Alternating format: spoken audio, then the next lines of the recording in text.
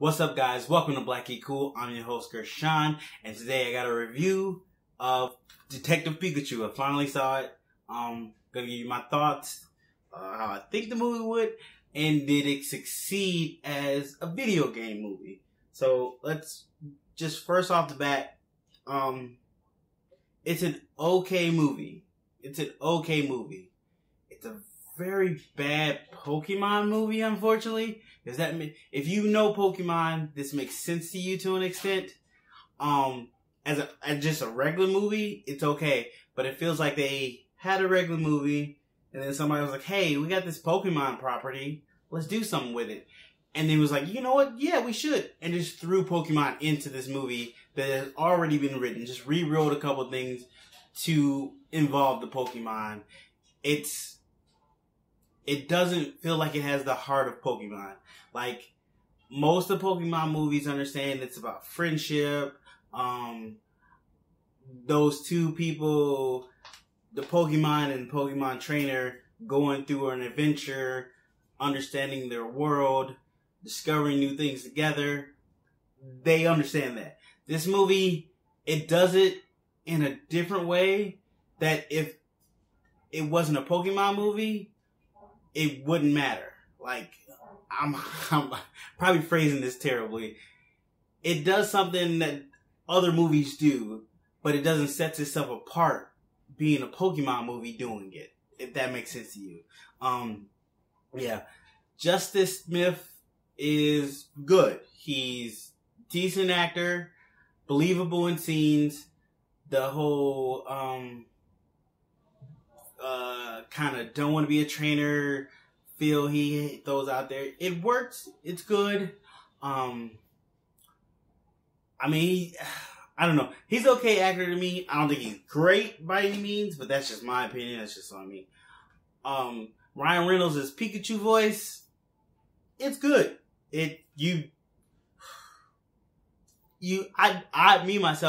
jump back and forth between going, oh, that's Ryan Reynolds playing Pikachu, to, oh, that's Deadpool playing Pikachu, oh, it's Ryan Reynolds playing Pikachu. So it's his voice works for these types of things, but the more he does it, the more you kind of home in on him being one voice, and you remember for that one thing, you're just amazed that he's in it. That's just how I feel anyway. I wish it felt it could have been better. It felt it was rushed. It felt that they threw some stuff together. They clearly semi-copied the animated first Pokemon movie, but then changed some stuff and twisted some stuff around, especially with the Detective Pikachu angle. They changed that around, changed things in there, which it wasn't a change for the better. Like, I really wanted this to be really good. I really did. The twist that they have in there, it's good, but if you paying attention throughout the movie, and if you're one of those people that kind of tries to figure out where the movie's going before it gets there, you'll figure it out. There was one twist that I am upset that I didn't realize it, but when they showed me, I was like, oh my god, why didn't I realize that? That one might not be so easy to figure out, because you're going just thinking that won't happen necessarily, so that sucks in itself. But it's a good twist, though. Honestly, it's not that great of a twist. It's a cute twist, but nothing mind blowing. Let's talk a little bit about the Pokemon. There's a lot of Pokemon, but for some reason they didn't seem to look as good as they did in the trailers. I don't know. I don't know if it was just me. The CGI didn't look as good as it did in the trailers. Pikachu looked pretty much okay. Mewtwo, which is in the trailer, so that's not a spoiler.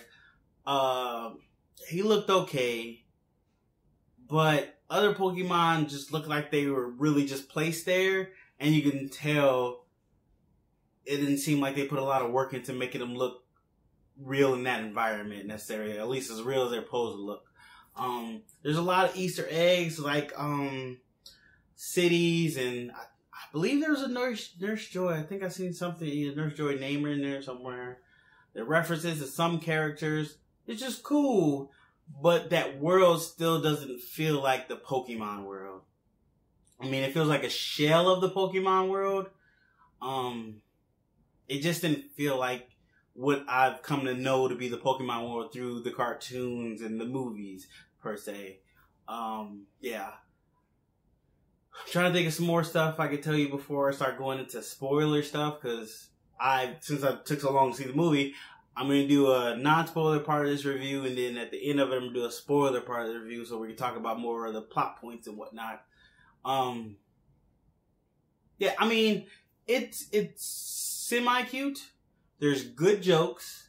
Some of them are a little close to being dirty, but still fun. If my kids were into Pokemon, I would take them to it. They seem like they would have fun with it. I did see it late at night, so maybe I was tired, but I felt kind of bored through it. And the pacing felt a little slow at times. I don't know, maybe that was just me. But the pacing felt a little slow at times. I don't know. But it was good to see. I wish there was somebody who said Ash. I don't remember if anybody said Ash. I might have forgot it. Yeah. There's not a lot of battles. I don't think that's a spoiler because you're assuming for a Pokemon movie there's going to be Pokemon battles. There's not. And that's very upsetting. But you can see they're trying to do a mystery thing instead of an actual Pokemon thing. They mention trainers and whatnot and gym battles per se, but you don't really see more than really one, maybe two, which is not a spoiler. If it is, I'm sorry, but I don't think it is. It's just, it felt like it could have been better.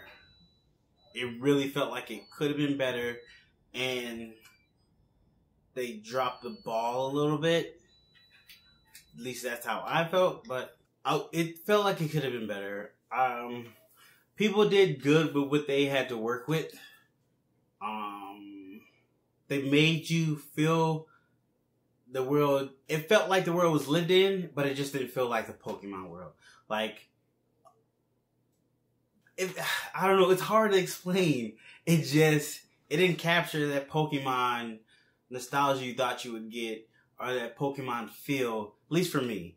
I played Pokemon was on the Game Boy. Like, I'm an old school Pokemon head. I'm not still into, I played Pokemon Go. I did play Pokemon Go for a while, but it just didn't feel the same. I know this is kind of a Pokemon for a new generation necessarily, but you kind of needed those nostalgia people to come in to make the money the movie needs to make. So I don't think they did that with that. But it's an okay movie. Yeah, it's an okay movie. It's just not a great Pokemon movie. Like anything else, it'd be okay. But as a Pokemon movie, there's another bar, and you got to step it up. And I feel like they didn't step it up to that bar. So that's my non-spoiler review. So let's get into some spoiler things for Detective Pikachu. So first off, there's no Pokédex. I was very upset about that. No one pulled out a Pokédex. They had these really big phones, and I thought they were going to do something about Pokédex, and they didn't. That's very upsetting. It seems like everybody only gets one Pokemon. I don't know if it was just that everybody, because I know in further games they have it to where you can walk around with one Pokemon with you. I don't know if that was the case, but it seemed like people only got one Pokemon. Like I said earlier, only one Pokemon battle, which was really short, and there's other things going on. This movie is a Pokemon movie, and you only get one Pokemon battle. There's not a lot of trainers running around necessarily. Like, one of the main aspects of Pokemon is you catching Pokemon and training, which they did do in the beginning. There's a beginning, like right in the beginning of the movie, they show you trying to show, I forget the dude's name as a character, but Justice Smith trying to catch a Pokemon, trying to catch a Cubone, and that was cool. That was cool. But you never see that again. I don't even recall seeing anybody pulling a Pokemon out of a Pokeball, like throwing a Pokeball and a Pokemon coming out. I don't even remember seeing that again, which is very disappointing. And then the fact that Pikachu never uses his powers until the end of the movie almost. I get it, you're saving money, but come on. Like, there's a big flaw to that. I guess, yep, it's still a flaw. I say it's a flaw. So, the whole premise is, this one old guy is, he went off to live with a Pokemon, try to find a bigger world. Try to find heal sickness for the world. Comes to find out, he finds nothing, but he figures out a way to become Pokemon. He figured out a way to put people's brains into Pokemon using Mewtwo's powers. So he finds Mewtwo, he's corrupting Mewtwo to be able to use his powers.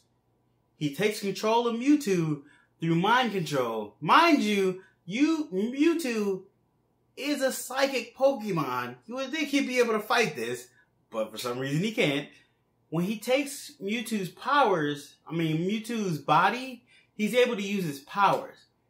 But there's a point where Mewtwo escaped the facility he was trapped in, which they were very unclear if they made Mewtwo or if they found Mewtwo and been holding him for 20 years. I was very unclear on that one. I don't know if they made Mewtwo and they held him for 20 years and he escaped, or if they found Mewtwo after 20 years. That was confusing. I didn't get that part. But he escapes. In his process of escaping, we're going to just call him Smith. The main character just called him Smith because I forgot his name. That's how unmemorable he was, for me at least. I forgot his name totally. So Smith's dad, who is played by Ryan Reynolds, there's a twist there. We're going to talk about that. He helps him escape with his Pikachu, but he dies in the process of helping him escape. But then Mewtwo sees that all humans aren't bad, puts his mind into Pikachu's body. Okay, so now, but for some reason when that happens, he gets amnesia.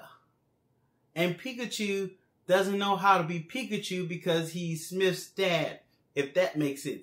But why when the other guy became Mewtwo, he was able to use his powers, makes no sense. So there's a little messed up thing there. There was this thing with Ditto. It was really cool. It's a genetically modified Ditto, and he was able to transform into people. And he did it in front of people, and nobody was like, hey, whoa. When was Ditto able to do that? Because I know Ditto was only able to turn into other Pokemon. I didn't know Ditto was able to turn into humans. And they let you know there's a genetically modified Ditto, and nobody around is like, hey, why does man genetically modifying Pokemon, and isn't that illegal? Is that not illegal? Because it seems like it should be illegal. That's like genetically modifying animals for your own personal use. That's illegal. Why is that not legal in this world? I'm just saying, what are the rules? But it was cool to see Ditto transform, and there's a point where you thought it was Team Rocket, which they don't come involved into this at all. I think the closest thing to Team Rocket is the R for the gas that makes Pokemon go wild, which helps Mewtwo be able to transfer humans' minds into Pokemon's. That's the closest thing to Team Rocket, I believe, is in this, if I recall. I think so. So the big twist is the big old guy trying to take humans into Pokemon to be able to evolve. He felt it was best for humankind for them not to be human anymore, but to be Pokemon. I don't understand that, but okay. His son, who you kind of supposed to feel that is the villain of the movie, turns out to be against his father, but his father holds him up. Once again, we come back to this no Pokédex. And no Pokeball throws except one. There's only one Pokeball throw. Very irritating. Other than that, Pikachu knows how to use his powers because he's Smith's dad. And he realized he's Smith's dad, which I felt very stupid that I didn't realize it a lot sooner. But then he eventually turns back into Ryan Reynolds. And I'm like, no, that's not your father. Even movie-wise, that's not your father. Ryan Reynolds wouldn't be your dad. Come on. That was terrible, but that turns out to be his dad. stupid. But like I said before, the Pokemon didn't look as good in the movie as they do in the trailer. The CGI doesn't look as good, which is very disappointing, and sometimes it's jarring. And I don't know why that changed from the trailer to the movie. Or maybe I was just so excited for the Pokemon movie that once I saw it and the CGI started to settle in with me, I was like, this doesn't look good. I don't know. But it's still, it's an okay movie. It's a not good Pokemon movie, but it's an okay movie, if that makes sense to you. Once again, it's hard to describe, but I just wanted it to be better. I still had fun with it. The jokes are fun. The jokes are really good. The girl that plays this reporter lady, she's alright. She's somewhat interesting, somewhat keeps you in the story. They have a little love connection thing, which Smith is awkward with it, which is that movie trope, awkward boy meets girl. He does that very well. I'll give him that. But other than that, I was very disappointed in the movie. I'm not gonna lie to you guys. I give it a 6 out of 10, honestly. And I'm being kind of generous. Like, it's not something I want to rewatch again, cause it wasn't fun. Like, if it was fun in a bad movie, totally fine. But it's not, it doesn't even feel fun. Like, the fight with Mew is okay, but then you start questioning, like, why can he use the powers and Pikachu can't use the powers? How is that working? And there's so many questions that pop up. Like, so many questions. Like, why couldn't Mew just take control of his own body? Like, he's like one of the most powerful Pokemon ever. If you're telling me that this Mewtwo, which I'm not sure if he was made by them or found by them, but isn't he one of the legendary Pokemon that can't be beat this easily? I'm just saying. That's just me. But hit me down in the comments. Let me know what you thought about the movie. Did you like it? Did you not like it? Did you have the same problems I had with it? Are you still mad there's no Pokédex in there? And there's no, who's that Pokemon? They didn't do it. They didn't do it. At least in the credits you gotta do it. Do a who's that You got to. You're missing opportunities here, Hollywood. That's what you're supposed to do. But yeah, let me know what you thought of the movie. Let me know if you have the same problems as me. And as always, guys, appreciate you watching. You can catch me at BlackGeekCool on Instagram, Twitter, and Facebook. Of course, here on YouTube. Hit the subscribe button if you're new to the channel and you like the video. Hit the like button if you like the video as well. Share the video and share the channel. Helps the channel grow. We're trying to get up to 100. We're real close. We're about 55 subscribers. So let's go ahead. Let's go, guys. We can do it. We can get up to 100. Appreciate that. And as always, guys, appreciate you watching. And I'll see you guys. Oh, I forgot. I got merch now. Well, I got shirts. So I'm gonna have a link in the description. But if you use the code, I'm gonna put it up here because I'm probably gonna forget. I think it's G. No, it's not G. It's black. It's BGC84. If you use those at checkout, you get like $5 off the t-shirts. Right now I have like 2 designs up there. I'm working on more. So let me know if you like it. Let me know what you think. And go get one. Yeah, appreciate it, guys. Alright, thanks for watching. And I'll see you guys in my next video.